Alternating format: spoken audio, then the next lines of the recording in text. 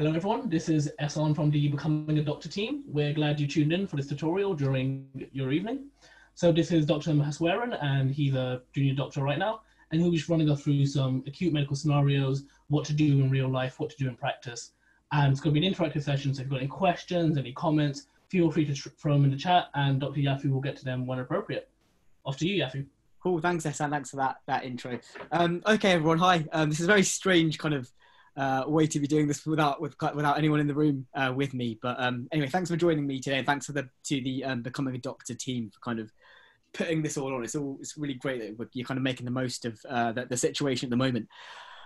So basically what we're going to do is go through some acute medical scenarios. What you can see is from the title page is that this is kind of acute medical scenarios plus or minus a bit of wisdom from me and others who've come before you. What I wanted this talk to be was kind of not kind of just a recreation of your medical school lectures or postgraduate lectures, whatever level you're joining this talk from, but also just kind of going into about how to organize your thoughts in situations. In these situations, the medicine isn't too difficult. It's something that you all come across when you hit the wards. It's situations that we've definitely come across when we started. I think this is just how to organize your thoughts, how to kind of recognize that going through these situations, when you do them in an acute situation in your exams or whatever, you probably reel off what you would do and it sounds like you can get it all done in 5 minutes. Actually, the reality is there's a bit more to do and it will take a little bit longer than that. And also there's just some friendly advice as well. So let me just get onto the next slide. There's a little disclaimer there as well. Basically everything I say is kind of my views. There is some evidence base for it. This isn't a replacement of your lectures, but hopefully it's useful. And this is basically the session outline. So we'll do a bit of an intro, which is what we're doing now. Then we'll go through 3 cases. As I said, they're cases that you're probably familiar with. And then we'll go through a bit more wisdom at the end. As always, if you have any questions, feel free to just put them in the chat and I'll try to get through to them. My email address is also on one of the slides a bit later on. So if you do have any questions or think of some questions later, feel free to email me and I will either sweat profusely and then answer those questions. And if I don't know the answer, then I will try and find the answer or point you in the direction of somebody that does know the answer. Okay. So let's get started. Also, from looking down, I've sort of got some notes here as well, just in case I'm blank, because I don't want to do that in front of our lovely audience here. I think my mum is watching this as well, so hello, mum. Okay, so case 1, the unwell patient. So, hello there. Are you one of the medical clerking doctors? I've got a 77-year-old gentleman, Mr. Victor, who's just come up to the unit. He doesn't look very well at all. He's got a high news score. That's their early warning score. You've probably seen that at the end of the bed on the charts. Please, could you see him next? You kindly agree to go and see that patient. Okay, so the first thing is you don't have any more information other than that. I've deliberately left it quite vague, but you're walking across the hospital and that's the brief that you've got. So as you're walking across the hospital, I think it's quite useful to do is just to think about what information do you need, what order are you going to do things in as you go through them, and do you need anyone else there with you? These are all things that you should be thinking about when you're going towards that situation. I'll say it now, and I will come to this point again as we go on with this talk, is don't be afraid of asking for help. It's absolutely fine. Asking for help in a situation where maybe someone will say you didn't need help, it's fine. All that's going to happen is you might feel a little bit silly. That's not your fault. If someone makes you feel silly, that's their fault. But not asking for help in a situation where you really should have asked for help, that's a situation you do not want to be in. So if you think you need help or you feel out of your depth in any situation, do ask for help. Okay. Getting more into it. So just to recap, if you're just joining now, we are dealing with a 77-year-old gentleman who the nurse has asked you to see, a Mr. Victor. He doesn't look very well at all. He's got a high news score and they want you to come and see him. Okay. So your approach, I generally use this approach for all clinical situations that I'm getting involved with, and that is just structure in your head what you're going to do. So when you're thinking about what you want to know a history of the patient, however brief that is, a history. You want to do an examination, investigations and interventions, and that's how you get as much information as you can about the situation. And then once you've done those investigations, review those investigations. If you're doing any interventions, and whether that's giving fluids to increase the blood pressure or giving some medication, review the patient afterwards to close that loop and see if that's actually done anything, if that's had an impact on the patient, because that's really important as well. Okay, so you get to the bedside, and Mr. Victor doesn't appear to be very well at all. Okay, he's slumped over in his bed, he's a bit drowsy, and he's mumbling that he doesn't feel very, very well. He's grey in the face, and he's breathing very quickly. The nurse has his latest observations all ready. So he's got a heart rate of 110, he's a bit tacky.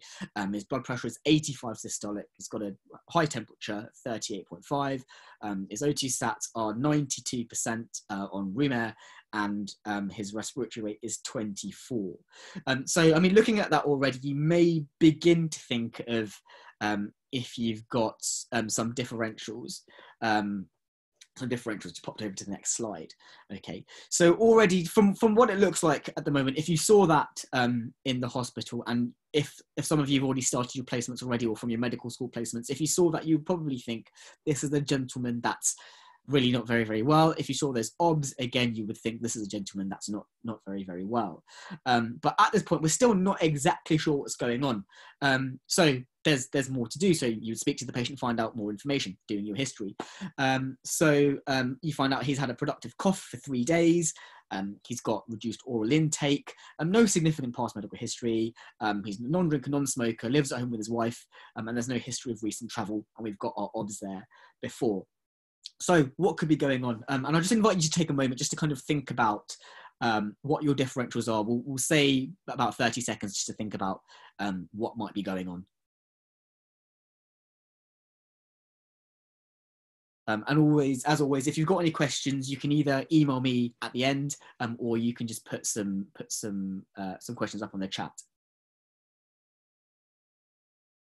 Okay, and if you want to suggest your differentials, you can put them up on the chat as well. I'm having a little look.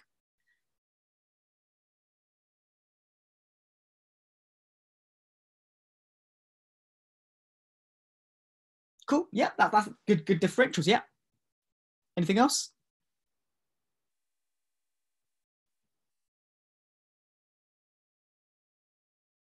Okay, great. So there are lots of things that could be going on. This could be a pneumonia. We think there's, he's got chest symptoms. There could be something going on with the chest. Thinking sepsis, yes. And someone who's quite unwell, maybe they don't seem quite well, breathing very quickly. Sort of lower down your differential list, you might think there's a DKA. You might think there's a stroke. Has he had a fall and a head injury? Is he intoxicated? But I mean, primarily looking at the picture that we've got here, we're thinking that this is something's going on with the chest, and actually it is sepsis with a chest source. So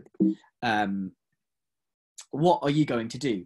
So before you look at the slide, all the slides, there's quite a lot of information on them, but if you we can send those out later. So if you focus on what I'm saying and then work through the slides a little bit later on, it's important to have those differentials just to kind of keep things in the back of your mind, even if you are fairly certain what it is. It's just a good practice for staying open to other diagnoses as well.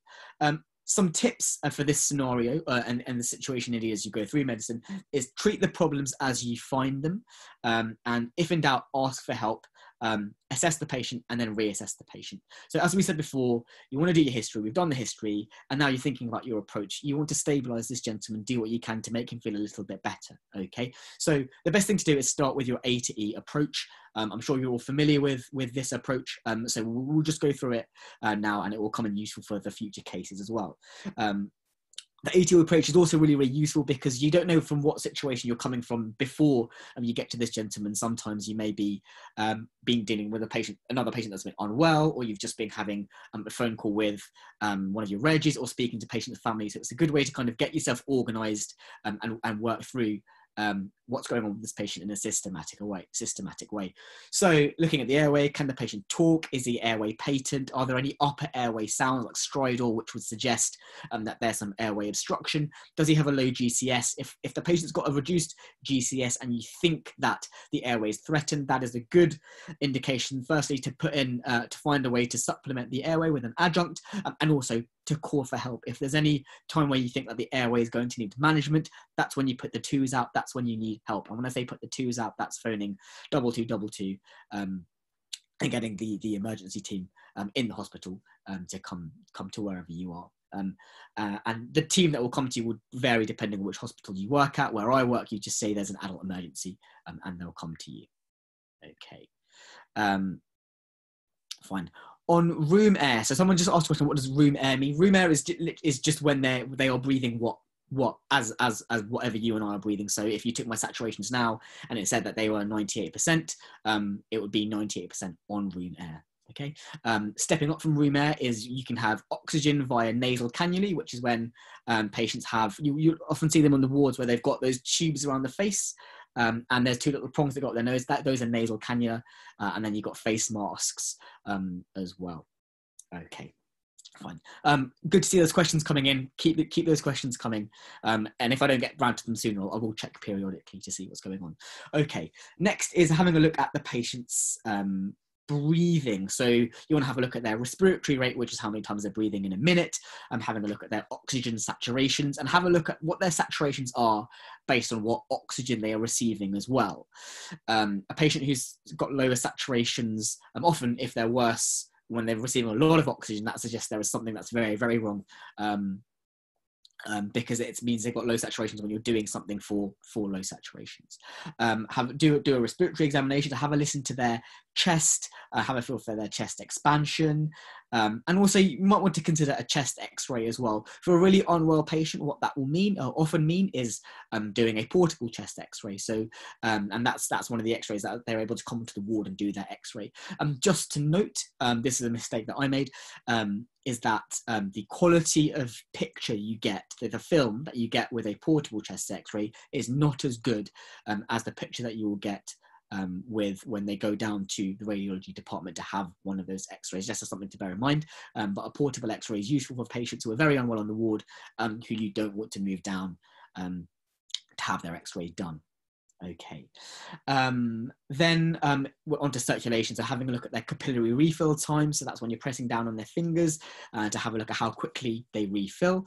Having an assessment of their temperature, feeling the peripheries and saying, are they kind of warm and well perfused, or are they cool and clammy? And that suggests often that patients are peripherally shut down. And also having a look at the urine output as well. A patient with a poor urine output, that's a good sign of so it's a bad sign, and it suggests that there's organ hypoperfusion. So that's what you want to check.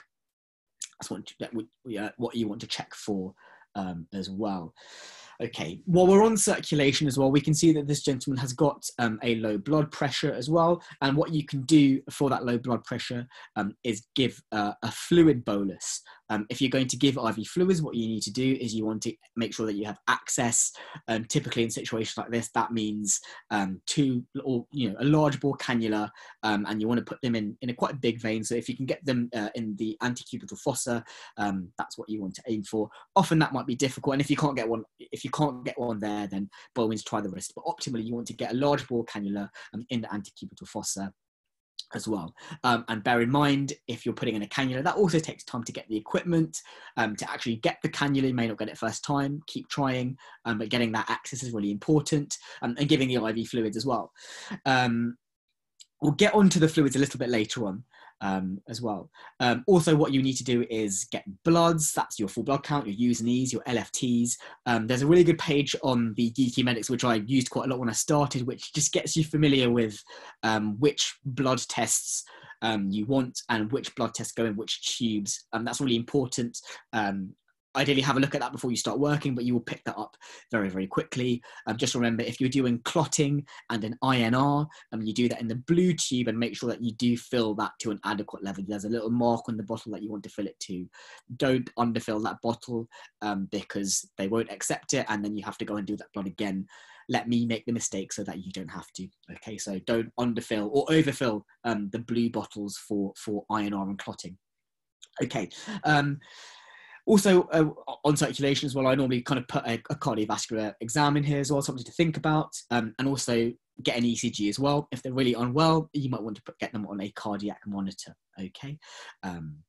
Perfect. Next, disability. That's their level of consciousness, their GCS. You may have kind of assessed their GCS previously at A. Have another look at it when you get to D. Have a look at the drug chart. Or is there anything else? Are there any other medications or sedative medication or anything that might be causing your patient to be a little bit drowsy? So opioids, sedatives, sort of diabetic medication. And also when I'm there, I always like to think about anticoagulants as well. And don't ever forget glucose. So you can send a lab sample, but get a finger prick test, will get a blood glucose there as well. And finally, exposure. So rashes, look for any evidence of wound infections, or you know, if you're thinking this is sepsis, is a source from a wound, and are there any other injuries from this gentleman? You know, is there bleeding or anything else? Are they mottled? Okay, so that's kind of your A to E approach. I think it's something you're probably fairly familiar with. And sorry if it feels like this is labouring the point, but it really is important. And it kind of helps you to organise your thoughts. Okay, so moving on from the A to E approach. Okay, so you suspect that Mr. Victor meets the criteria for sepsis. How will you respond? Okay, again, take a couple of seconds just to think about what you're going to do in this situation where you've got a gentleman who you think is septic in hospital. What are the things that you want to do? Have a thought about that. You can pop them up on the chat if you want to, or just think about them in your head, and we'll give it about 30 seconds and then we'll crack on.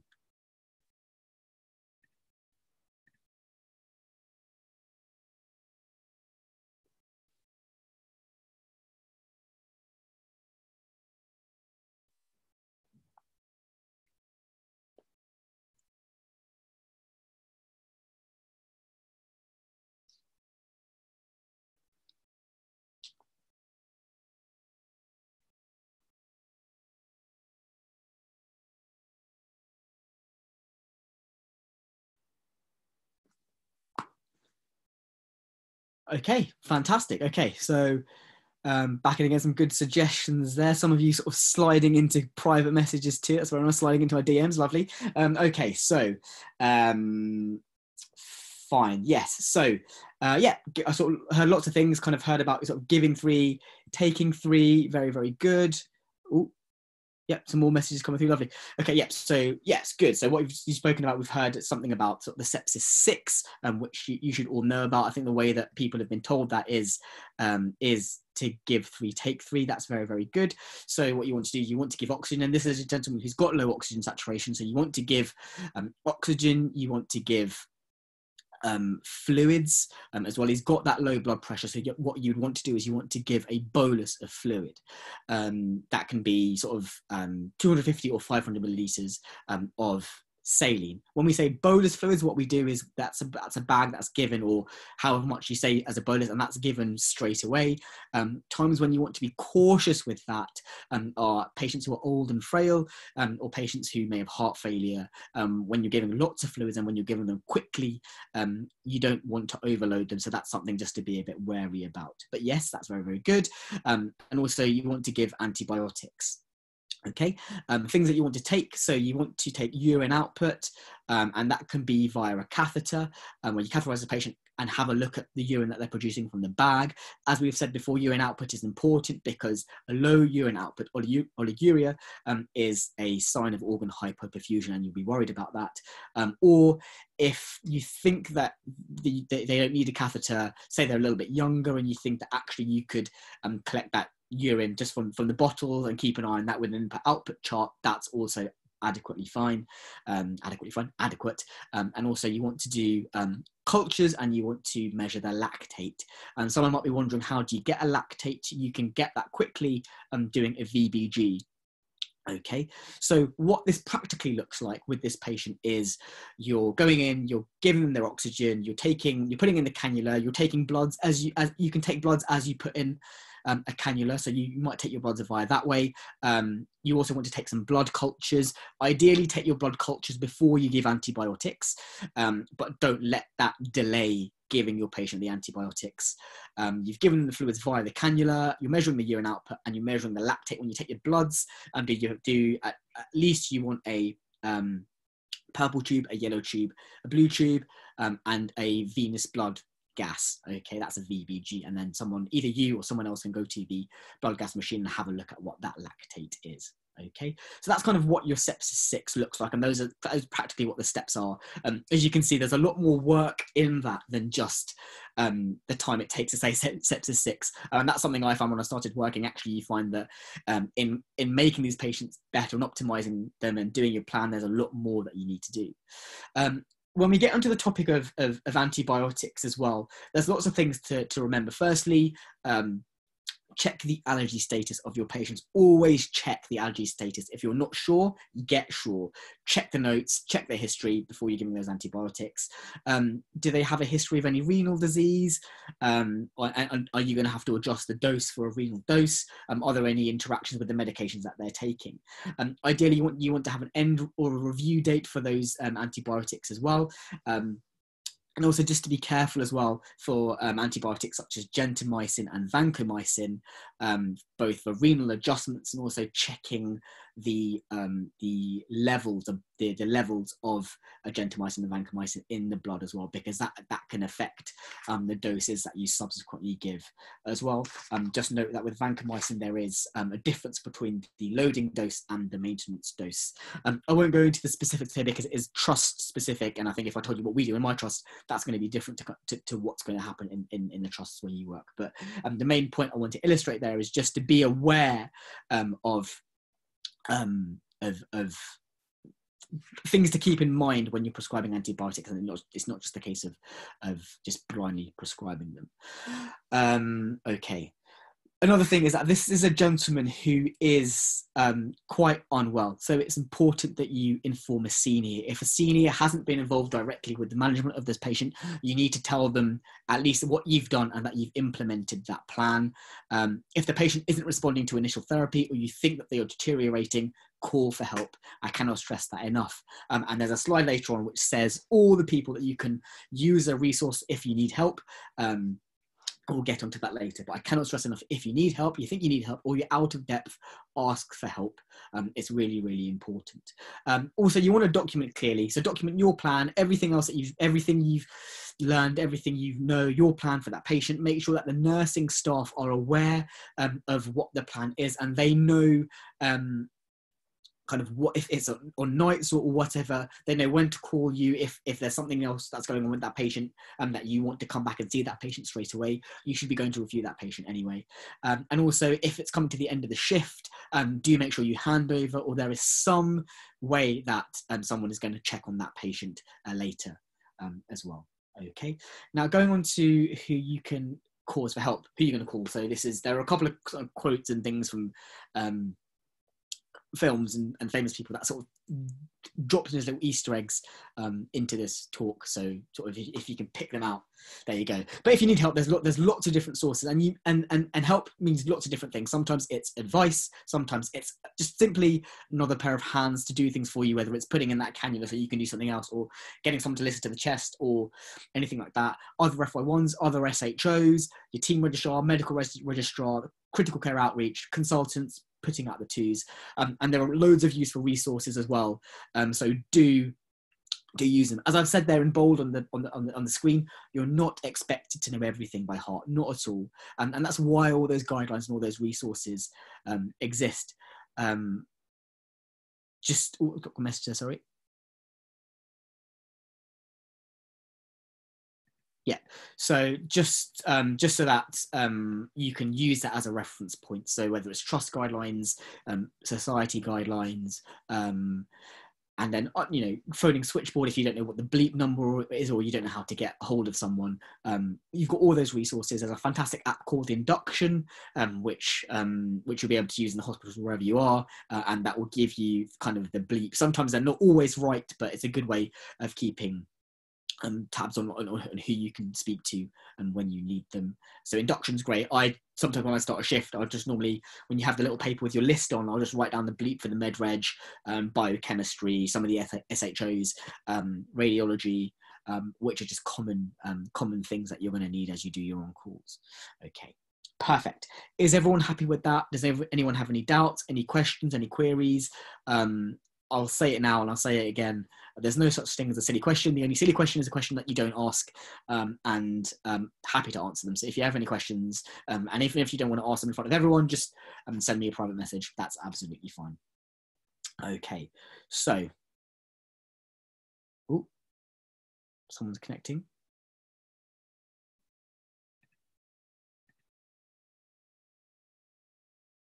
Oh, so someone's asked, why do you have a biochemistry bleep? Okay, so sometimes out of hours, so where I used to work out of hours, often it's if you need to get some test results quite urgently, then you bleep biochemistry, so they know, oh, this is someone that needs results urgently, just because they're not running their daily telephone service. It can be the same with radiology, for example. Sometimes we have a number that we can phone down for radiology, or there's a number you can phone to get a chest x-ray done in the wards during the daytime, but outside of normal working hours, it's a bleep instead, and that's just because they're not manning. There isn't someone constantly manning that phone, but there is someone on the bleep. But it's quite useful just to be familiar with those systems in the hospital as well. It will normally take a couple of a couple of shifts at least to kind of get used to that system as you go. Okay, perfect. Okay, so cracking on. So back to our session outline, just going over what we've done so far. So case one, if in doubt, ask for help. Cannot stress that enough. Be thorough in your documentation and your plans as well. Document clearly and make sure that you hand over, so that and that's both to ensure that, so if someone comes along, that they can see what you've done for this patient, they can have a quick understanding of the history of that patient, and they know what's been implemented, what's been done so far, and that can inform their plan. Okay, fantastic. So coming on to the next case. Okie doke. So case 2, the falling patient. I kind of tried to think of original titles for these, kind of like making them sound a bit like Sherlock Holmes stories. Hasn't really worked, has it? Anyway, so again, call to, you get another call. Lovely. Hello, are you the ward cover doctor? My patient Minerva, lovely name, has just had a fall. Please could you come and review? Okay, you agree to see the patient and walk over to the ward. Okay, so on your walk across the hospital, what are you going to think about? You don't know anything else. You're just going over. You're going over to the ward, and you know this is quite. I sometimes think if you've got the time as you're walking across the hospital to that ward to deal with the situation, and you don't know anything else, it's quite a nice way to just kind of get your thoughts ready and think about what you're going to do. So we've already spoken about an approach you can use, which is your history, examination, investigations, interventions, review system. So you kind of have a structure when you get to the bedside of what you're going to do, but also you're thinking, this is the patient that's fallen. Have they had a fall out of bed? Have they had a collapse? How old is the patient? Have they had a head injury? Have they had any other injuries? What are you going to need to do? What other information do you need? It's all about getting information. Okay, so and there, as you can see, when it comes to falls / collapses, there's such a broad list of differentials. In medical school, we had it kind of broken down quite simply into kind of thinking of neurological and psychiatric causes, and thinking about cardiac causes, and then thinking about if it's polypharmacy or other toxins. But there is such a broad range of things that can cause a patient to fall to the ground. So it can be due to stroke, it can be due to, is it a seizure, are there arrhythmias, polypharmacy itself, so literally just the elderly who are on lots and lots of medications, that itself is a risk factor for falls. Is it hypoglycemia? Put that in bold because don't ever forget glucose. And then are there musculoskeletal issues? So is it arthritis? Is it a disuse atrophy? Or is it a mechanical fall? I'm a 26-year-old man, had a mechanical fall embarrassingly on the wards a couple of months ago. It happens.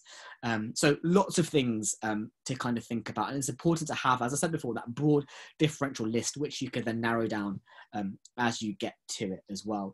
This isn't an exhaustive list. None of the lists in these slides are exhaustive, but they are just kind of some important things to think about as well. Okay, so you arrive on the ward and lovely Minerva has been helped back into the bed. How are you going to assess her? What are you going to think about? So firstly, it's the history. And again, don't focus too much on the slide because it's a really busy slide. Just kind of focus on what I'm saying or my face if you want to.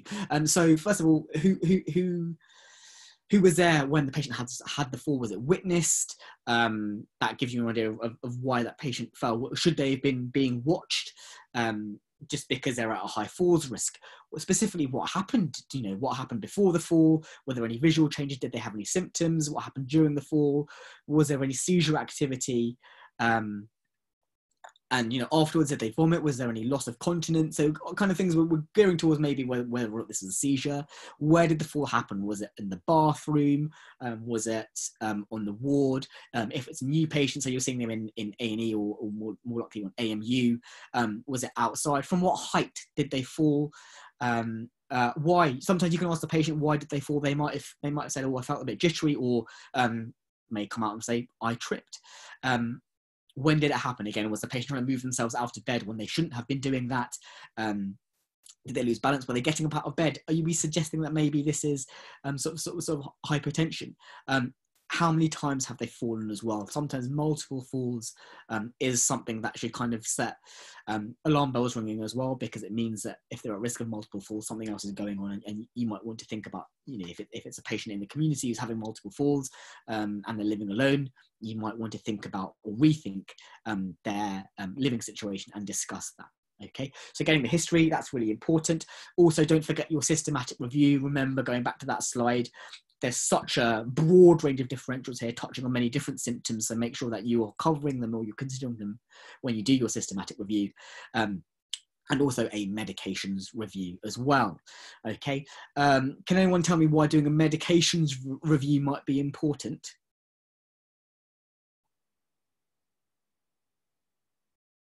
And you don't have to put it on the chat, that's fine.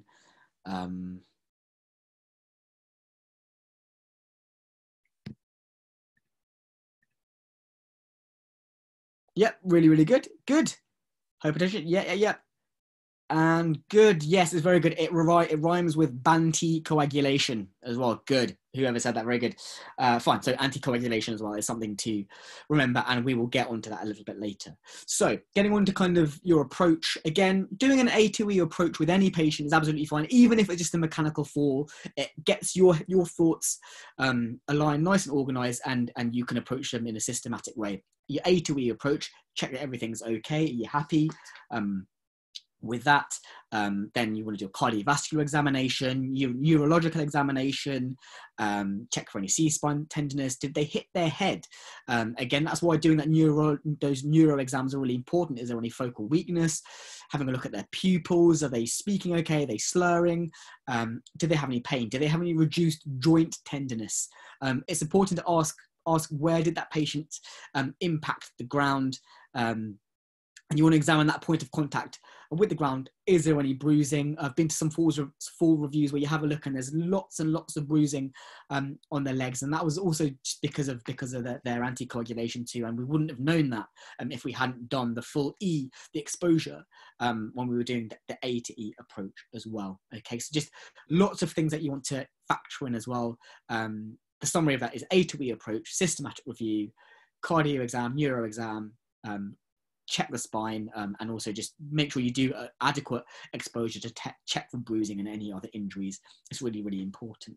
Okay. Also, you want to consider their things beyond that as well, their social circumstance. So, with this case, we kind of said it's a patient that's had a fall in the wards, but you know, you can apply a lot of this to if a patient comes in to hospital and you're seeing them in AMU, the acute medical unit, if they've had a fall.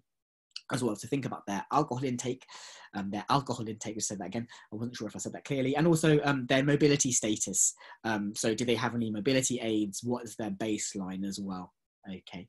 And as we said before, medication is really important. Polypharmacy, that's a risk factor. Are they on beta blockers? That can cause bradycardia. Are they on do they have diabetes, diabetic medication, hypoglycemia, benzodiazepines if that's a sedative, antihypertensive for the hypotension, and also anticoagulants as well.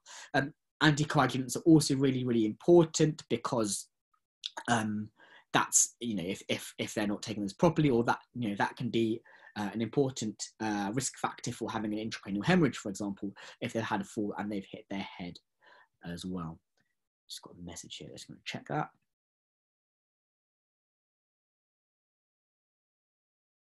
Okay, so if a patient had a C-spine injury or fracture after the fall, what do you do? So again, that would depend on where you are. If you're in A&E, then there are certain things. I'm not expecting you to be in A&E, but you would, firstly, you can escalate that to someone with more expertise. And what they would do is you would look at immobilizing that fracture.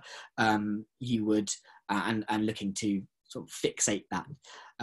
If it's a C-spine injury, it's important that you don't move that patient and they would need to be put on blocks. Again, that's something that you're not expected to be able to do. And then you would want to phone someone, person to kind of see if you're suspecting a C-spine injury, would be TNO, for example. That's a good team whose expertise you want to capitalize on if it's someone who's got some head injury, if they've got a C-spine injury as well. ED will be well equipped for dealing with that. They will get that a lot with their trauma. And then on the wards, part of your trauma team, they also liaise with the team in ED, so they would be the people that can help you with that. Okay, a good question. So would you hold all anticoags after every fall? No, so you don't hold them all after every fall. Just because, if it is just one fall, it's just a minor bump that they've had, you don't need to stop that.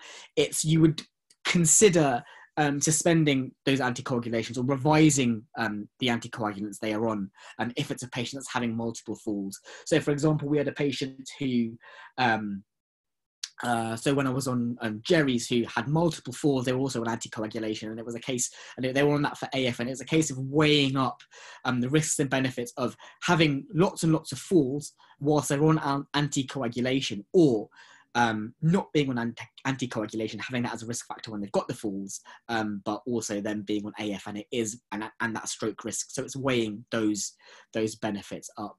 And again, that's a really good question. With that, it's always a good thing for you to consider, and you would run that past a senior as well. Okay, does that make sense?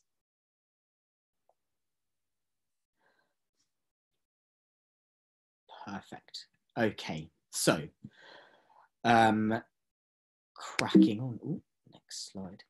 Okay, so there's lots of different investigations, and when it comes to patients who've fallen, this is not an exhaustive list. Again, this is not the list of things that you want to do for everyone every time they fall, but it's a case of assessing the situation. If you think that maybe there's been an episode of postural hypertension, then it's good to have a lying and standing blood pressure. You want to do a urine dip if you suspect that it might be due to an infection, for example. If you think it's due to dementia or there's been some cognitive impairment, AMT is good. Blood glucose, again, really, really important. Imaging, again, is important. So I think the CT head conundrum is one that you'll encounter quite a lot, where you've had a patient, maybe they're on anticoagulation, they've fallen, and they've hit their head. Again, it's not an absolute, and whatever decision you do make, you do have to justify it. There is some nice guidance on it, and if there's any doubt, always do discuss it with a senior. Things that you want to be concerned about is the anticoagulation they're on, their INR. Is there any new neurology? Is there any focal weakness? Can you see any facial droop? Can you see sort of unequal pupils? Can you see anything that suggests that there might be some intracranial pathology, or has anything suggested that you are worried that there is some intracranial pathology for which you need to have a CT head? For other imaging as well, say they've injured their elbow, there's reduced mobility, you think there might be a fracture. Again, that's a good reason to get that X-ray.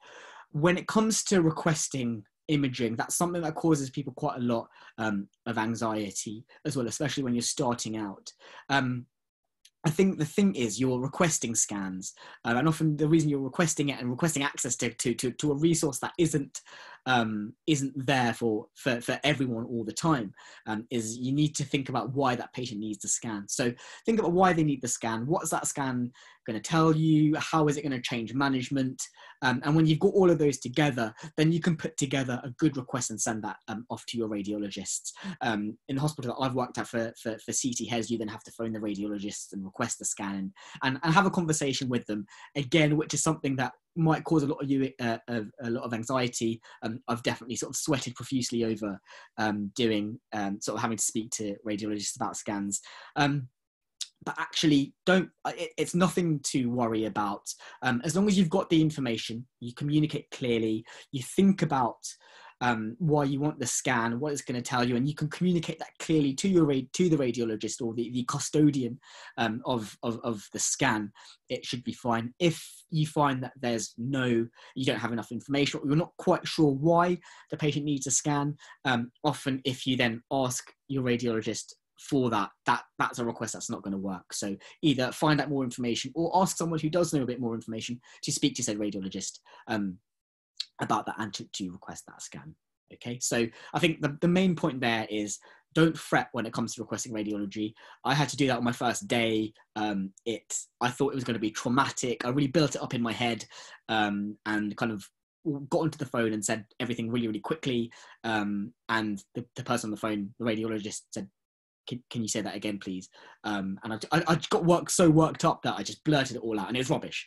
And then he was very kind and kind of took me through everything slowly, and that was really, really lovely. So it's absolutely fine. Don't be scared. Just be confident, back yourself, you'll be great. And just think about the reasons why you're doing that scan, okay? And there's other specialist tests as well. These aren't things that you'll do straight away in the hospital, but these are things to think about after you've managed the patient. And some of these can be done as an outpatient, so such as doing 48-hour tape and an echo, okay? So I think with falls, we said there's broad differentials. So you've done your history, you've done some management, you've stabilized the patient, you've got the scans that you need, everything is fine. But there's always the bit after the fall that you can think about as well. And that's thinking about why the patient fell, and is there anything you can do to mitigate against future falls. So you can have physiotherapy, review their medications, again, ensure there's adequate hydration. Are they having multiple falls because there's an alcohol problem that's been going on that wasn't apparent when you first saw the patient, but that has come to the light a bit later on? Alcohol cessation advice. There's lots of things as you can see on that slide, and the main reason I put that up there is just to kind of encourage you to think that your job doesn't just stop when you've managed the immediacy of that problem. There is also the aftermath to think about, and things that you can do to prevent that issue recurring and happening again and again and again. Okay. Another thing to think about, we spoke about anticoagulation. So as you know, you may have heard something about VTE assessments, or the phrase you may have heard on the wards is namely a senior doctor yelling, do the VTE assessments on the wards. A VTE assessment is lots of patients when they're in hospital, because they're not moving around, they'll receive enoxaparin or thromboprophylaxis to prevent the development of clots because of that stasis in hospital. And regularly you need to do an assessment of patients based on their comorbidities, their mobility status, and other medications they're on, whether they've had surgery, etc., to see whether or not they need to be receiving that daily anticoagulation as a little injection in the tummy, for example, or whether they don't. And they expire, I think it's every 48 or 72 hours. So you have to keep doing them. Some computer systems in hospitals don't let you do anything unless you've done the VTE assessments, and you'll just get a notification. So just my advice to you is do your VTE assessments, is really important. Okay. Fine. So key things from the fallen patient is be systematic in your approach, consider all those differentials, and kind of break it down and structure it in your head. Use that A to E approach, as we mentioned before, and also do your history, your examination, your investigations, etc. And don't be scared of radiologists as well. Okay. Back yourself, be confident, and communicate clearly. It will be fine. Okay. Fine. Okay. On to the next one. fine. So case 3, just a spoonful of sugar. So doctor, please can you see this patient next? 66-year-old gentleman, insulin-dependent diabetes. He's become more drowsy, looks very sweaty, very unwell. BMs are 3.1. Okay, so low BMs, alarm going off. You agree to go and review him. When you get to the bedside, he appears very sweaty and is responsive, but quite slowly. So when you think of BMs, if essentially it's quite simple. If their sugars are low, you want to replace. You want to replace them, really. So this is taken from the joint, it's on the slides, I think it's a joint society or diabetic societies for inpatient care. And these are some of the symptoms, the most common symptoms for patients who are hypoglycemic. So yeah, just have a look at that and familiarize yourself with that. Okay. So, kind of the rules with hypoglycemia: 4 is the floor. You don't want BMs any lower than 4. When you go to your patient, you think you want to have a look at them. Are they able to swallow or not able to swallow? If they are able to swallow and they're conscious, then you want to give them some quick-acting carbohydrate, and that can come in many forms. So examples of that would be sort of a bottle of glucose juice, 2 to 4 heaped teaspoons of sugar, 15 to 20, so sort of a cup of fruit juice, anything that's going to act quickly and get those BMs up. If they're not able to swallow, okay, and there's a threatened swallow, there's an airway problem, A to E, and that's an indication to get help. Also get access, because it means you're going to have to give them intravenous sugar. So that's your 200 milliliters of dextrose over 15 minutes. That's what we use in our trust. I don't know if it's different for wherever you'll be working. If you can't get IV access, again, get help, because you will need to get that access, and you can give them intramuscular glucagon instead. Okay, so just be aware of that. Okay, you'll have hypo boxes on the wards as well for when your blood sugar gets a little bit low. Someone told me it's essentially a snack box. I mean, it is, yeah, but this is the box you want to be familiar with. It's an orange box, and it has lots of things that you'll need when you're responding to hypoglycemia. Okay, if the BMs then return to above 4 after you've given the rapid acting sugar, then you can give some long acting carbohydrate just to keep those BMs up. But if they remain low even after you're giving your rapid acting sugar, you're giving it intravenously, they're still not coming up, again, get help. Okay, if you find that the BMs have corrected, so the BMs, that's their blood glucose, if they have corrected but the symptoms are persisting, then that's a good reason to think about other causes. Whether is there a head injury, is there intoxication, is there some cerebral edema, has this patient had a stroke? Okay, and also if you find that there's persisting patterns of sort of low or raised BMs, then that's a good reason to consider the insulin doses as well. Okay, so thinking about whether or not they're receiving too high insulin at a certain time of day. Generally, the rule is if you are having a look at why they've got erratic BMs, why their blood sugars high at a certain time of day, they're too high or they're too low, look at the insulin that was given before. So say they're on a 2-dose or sort of bidaily insulin dose. If the evening insulin will affect the morning blood glucose, and the morning insulin will affect the evening blood glucose. So just think about the insulin that you're given before. As we've said, there is such a broad reason why someone might have sort of deranged blood glucose levels, whether it's from terminal illness, they've had an increased exercise, which is that's lowering their blood sugars, increasing age, early pregnancy. Are they vomiting? They have reduced appetite? Have they been nil by mouth? And have they been kept nil by mouth for much longer than they need to be? And have they not had access to the usual snacks that they would have if they're outside of hospital? So they're not keeping their blood sugars levels up, or they're not having that level of sugar coming into them as they normally would do if they were outside of hospital. So those are just some other things to think about as well. Okay, so again, with a spoonful of sugar, the main important thing, and I think I'll kind of sort of trickle that in as a theme throughout the previous cases, is think glucose, test glucose, and just take care when you're prescribing their diabetic medication. On that as well, so after you've kind of spoken to this patient and you've been dealing with this patient with their hypo, and if it's happening again, or any patients, there's other people that you can whose expertise you can capitalize on, such as sort of your diabetic specialist nurses or the diabetic team as well. They'll always be happy to come along and, but firstly, give you advice and also review the patient as well. And it's really useful to kind of learn from these specialists as well. I always like to think that the hospital is full of so much wisdom from all the different specialties, and I think it's really useful if you can kind of have a chat to them when you're discussing patients with them, just to kind of find out a little bit more about what's going on and learn as you go, and that's really, really useful. Okay, so, or just giving it away, but going on to the next slide. So that's 3 common scenarios that you might find yourself in, and that can be whether it's a new patient coming into hospital or patients you come across when you're doing your on-calls on the wards. I hope kind of what you can see by the cases that we've gone through is that even if they are, you know, scenarios that you may have read as an EMQ, or whatever, and you think, oh, you know, that's really easy, you can bash through them in no time. Just remember that things do take a little bit longer than you might expect. And if you do find that things are taking a bit longer, it's often because there's lots of steps that you may not have known before, and it will get easier as you get more familiar with working in the hospital. Also, it's important to know that you aren't alone, and there are always people to help. Okay, so coming on to our last case, I thought this was cute, but I think I've given the game away a bit earlier. The medical student who became a great doctor, okay?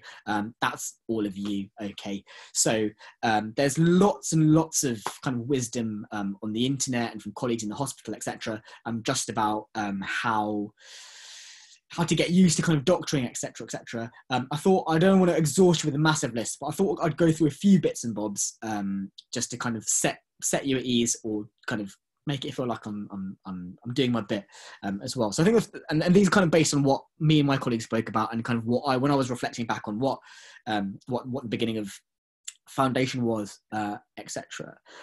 So first thing is you will become a better doctor by trying to be a better doctor.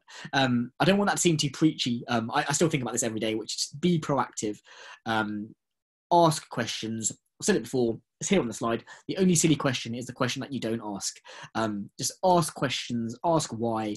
It's absolutely fine to be looking things up. At this point, I don't know how many months you are post-finals. There's probably a chance that you've forgotten lots of things. I know going into everyone I certainly had. But it is there in your head, and there's nothing wrong with refamiliarizing yourself with it. You know, looking at textbook, looking at Wiki, Geeky Medics, asking a colleague, asking friends, that's absolutely fine. Sometimes you might find that all your colleagues around you seem to know what's going on. Don't worry about that, because you're in the hospital. Everyone is projecting a certain level of confidence, even if they're not feeling that deeply inside. It's important that you project that confidence too, but then let someone know if you're struggling. Let someone know if you're unsure, because that's the best way to be safe. Okay, but remember, be proactive, ask questions, have something to look forward to outside of work. So hobbies, talk to people, chat to your mates. You know, a cup of tea fixes most things. A cup of tea and a couple of custard creams fixes all things. But, you know, have something to look forward to when you do leave the hospital, whether it's reading a book, listening to some music, playing football, seeing a nice play, anything, whatever it is, you know, something that keeps you human, that you can look forward to as well. Okay, we set up a stupid jar in our house, which is, you always find that something funny or something silly or something will happen, or someone will say something funny at work, and we'd always come home and talk about that and share stories about that. And then you put money in the jar when it's something that's really, really silly. But that's kind of a good way to also just having a look at and keeping on the bright side of things as well. Okay, fine. The next one is kind of be organized. It's easier said than done, and everywhere you look, everyone who you speak to will say be organized. What does that mean? It's, well, you know, it can mean lots of things. It's taking a step back when you're feeling you've got lots going on and thinking, okay, I'm going to make a list. I'm going to make a to-do list of things that I need to get done. Helps you to prioritize. After the ward round, once you've done it and everyone's scattering off, sometimes it's important to just say, everyone, can we just group together, make a big list of all the jobs that we've got to do, allocate those lists or allocate those jobs to everyone, and then regroup throughout the day to make sure you're getting through that list of jobs. But it's not just being organised at work, it's being organised in your personal life as well, because once work starts, it gets really, really busy. And sometimes it's difficult to both manage going into work, getting ready for work, getting your laundry done, getting your food done, night shifts, all of that. And it will take time for you, but you will eventually get into a routine. It took me a while, but you establish those routines. There'll be times when you get it wrong, and realize the best you can do is go into work wearing damp socks. It does happen. It does happen more often than not for some people, but that's fine. It's whatever you can do to be organized, whether it's sitting down. So I like to sit down on sort of a Sunday night, so with my calendar, and just plan when I'm going to do things during the week. So when am I going to do my laundry, when am I going to go food shopping, etc. My mates look at that and think that's a bit nerdy, but it works for me, and that's fine. Other people do different things. They prefer to use the downtime on the tube to do that, or whatever. So just it's important to get organized, and it will take time, but it's fine. Take 5, it's fine. Okay, and avoid damp socks if you can, but I think it's a rite of passage, really. And lastly, just be kind whenever possible. It is always possible. Well, that's a quote. I think it's from the Dalai Lama, actually, but I think it holds true. There's lots of stuff going on in hospital. Some of it is not pleasant, but kind of you with your colleagues, you can all make it a really lovely working environment and be there for each other. So be kind to your patients, but also be kind to your colleagues as well. Sometimes someone might be a little bit arsey to you. That's nothing personal. Maybe they're just having a bad day. And again, it's easier said than done, but take that in your stride. And that's fine. And just kind of spread the love, spread the kindness. Okay.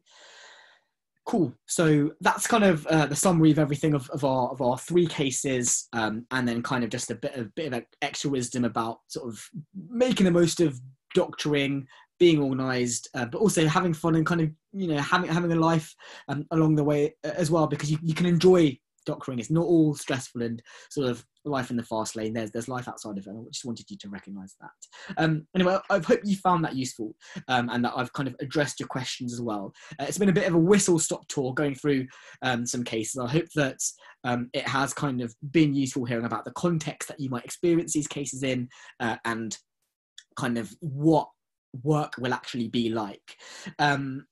And hopefully maybe it's helped you highlight things that you haven't considered before, and to make the wards a little less daunting.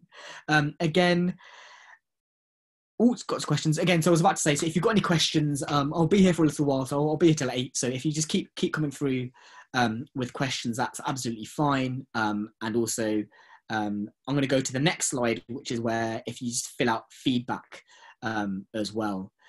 For this. So this is a list of keywords up on the screen now. And if you have any questions, that's my email address. That's Maheswaran, that's my name, at doctors.org.uk. Send me the emails. I will be happy to get back to them as soon as possible. So yeah, that's absolutely fine. Okay, and if you have any questions. So, question, what do you carry with you on calls? So, firstly, when I do on call, so nights, for example, what I normally wear is sort of chinos and a scrub top, just because you've got the pockets. I've got my phone. I will normally take a portable charger with me, or I'll keep that in my bag, just because you will use your mobile at work, and running out of battery is just it's a silly thing to happen, and it really messes up how you work. So have a portable charger. You have a bleep, maybe a pen, 2 pens, and a couple of pieces of paper. Okay, it's a good investment to maybe have a couple of cereal bars or some snacks in your bag as well. So that at least, even if you're just walking between wards, you can have a chomp on a cereal bar or something as you're going along. So anything like that. Cool. I'm just going to put up the last slide as well for feedback. So yeah, there's feedback. There's a Facebook link or a QR code, very very snazzy, for you to fill out feedback. Okay. Any other questions? I'll just see if there's any private ones as well.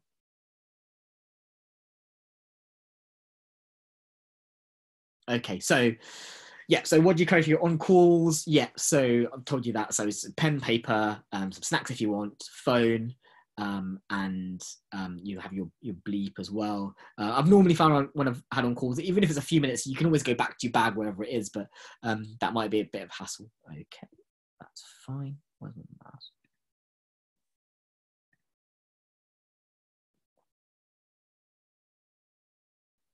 Yes. So someone's asked, do you ever get called to review a patient and you're stuck on what's going on or any intervention to start? Yes, absolutely. That will happen. That will definitely happen. That will definitely happen. And if that does happen, what you do in that situation is frankly, you get all the information you can. So you take the history, you do your examination, you do the things that you are capable and competent to do, and then you will phone your reg or your senior and say, this is the situation, and you do a nice S-bar handover and say, this is what's going on. I don't, something doesn't seem right, but I'm not fully sure what's going on. Please, could you advise me, or would you be able to comment and review the patient as well? The difference between doing that is that you are getting as much information as you can do. You're getting the information together so that someone else can go through that and come to a conclusion. Rather than just phoning someone and saying, I don't know what's going on, I need help. So there are always things that you can do, even if it is just gathering information. And you will always come to the limit of your knowledge, but it's fine to take it to that point and then ask for help. Okay, someone said, if you need a portable chest x-ray, do you stop at breathing and order it, or do you carry on and order it, or get someone else to order it? Okay, I think if you're going through that, and I think normally when we've done it, you can normally say, can someone go and order that chest x-ray? There's normally been other hands to go and do it. I think it's fine for you to wait to get to the end of your assessment. You've got all the information together, and then you can order that portable chest x-ray as well. I think if you can get someone to do it, if you've got another pair of hands, by all means, get them to do it. That's fine. Done. With BMs, so normally when you do something for your blood sugars, you will you will reassess it within sort of 15 minutes, and then you'll keep assessing it. If you find that they're still not going up, after a couple of, you do something, check the BMs, do something, check the BMs. After about 2-3 iterations, if that's not improving, you want to call for help. If they are, and that's provided that they are conscious and they're able to swallow, they're not plummeting. If they become unconscious, there's a threatened swallow, threatened airway, call for help straight away. Okay. Oh, where's my mouse? Done. Okay, SATs equals 94 SATs is hypoxic. No, ideally you want to keep your SATs over 94, but if they're 94, that doesn't necessarily mean that they are hypoxic. And it also depends on whether they're on lots and lots of oxygen too. So I mean 94%, but they're on reams and reams of oxygen, so humidified air, whatever, that's when you might think that something's not quite right. Okay, any other questions?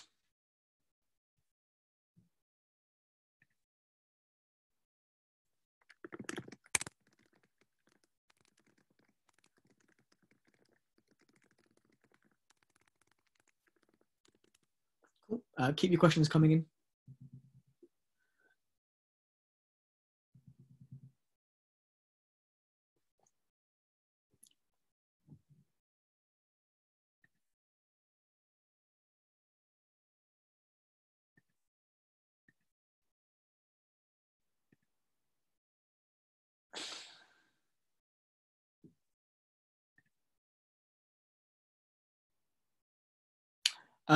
Do I have a clipboard and a stamp? So strangely enough, I didn't get a stamp in my trust. We didn't get stamps until F2, and that's because I was in a different trust.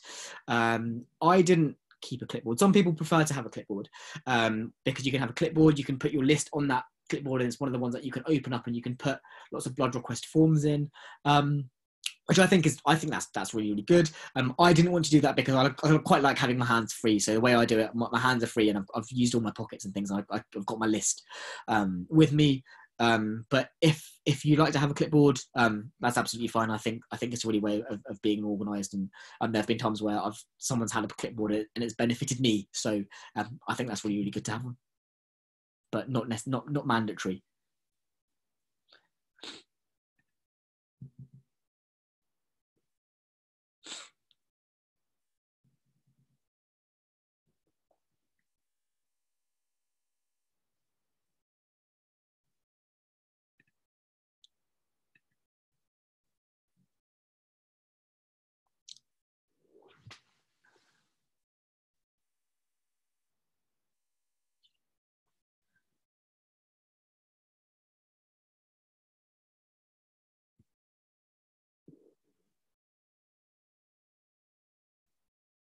Okay, perfect. So it's coming up, well, it's past 8 o'clock now. So what I'm going to do is I'm going to end this before I go, just as a final thing. Thanks to the Becoming a Doctor team for sorting all of this out. I think it's really good you're making the most of the situation. So obviously do feedback. So this is important for them. And if you've got any questions as well, fill out, just shoot me an email. One last question. Did you enjoy nights or did you find them stressful? Honestly, I actually enjoyed them. The reason why is because it gets you a chance to really get stuck in and do things. You only get better by doing things again and again. So, reviewing unwell patients, you get better at that the more you do it. The cannulas that you do at whatever time in the middle of the night, you get really, really good. There's always those odd, weird conversations that you have with some of the nursing staff or the other doctors or the HCAs or the porters at 3-4 a.m, which will stay with you forever. Sometimes sort of mentally scarring you, but they're all lovely. So yeah, it's really, really good. I think going into nights, I was very scared. Because I thought it would just be me. I thought I'd have to do a lot on my own. And I was, to be honest, I was a bit scared of asking for help because I didn't want my seniors or whoever on the team to think, oh, he's silly, he doesn't know what's going on. But actually, once you get into the rhythm of it, you realize that everyone is a team. Everyone's got that level of expertise for you to benefit from. And so you're meant to ask for help, that's fine. And then you just get used to reviewing patients, you get used to doing things. And actually, when you look at how far, when you deal with your first patient, you can only take it so far before you need help. But as you go along, you're able to get further and further and further before you need to get help. And seeing that transition is really, really nice. I think with kind of getting into your nights and the routine, I've kind of, you might struggle with it at first, kind of finding out what works for you with sleep and food, getting your laundry done, all of that in the weeks or the days that you're on nights. But again, you will fall into a rhythm of it. And actually, I have enjoyed the nights. And looking back, actually, I can't believe I was so terrified of those nights going into it before I started. Because they've been fine. Even when there have been really unwell patients, there is that support there, and you are able to get through it. And if there's anything that worries you about what you see on nights, or something's been particularly hairy, talk about it.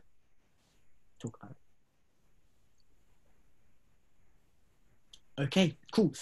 So I'll just go back to that feedback form, and then after that we will call it a day. So thanks for joining. Hope that's useful. If you've got any thoughts or there's any feedback that you want to send me, whether you enjoyed this or you absolutely hated it, let me know. All feedback is useful, and the tears will dry, I promise. So anyway, go have a lovely evening, and good luck on the wards. And if we're lucky, maybe we'll meet on the wards someday. Take care. Bye.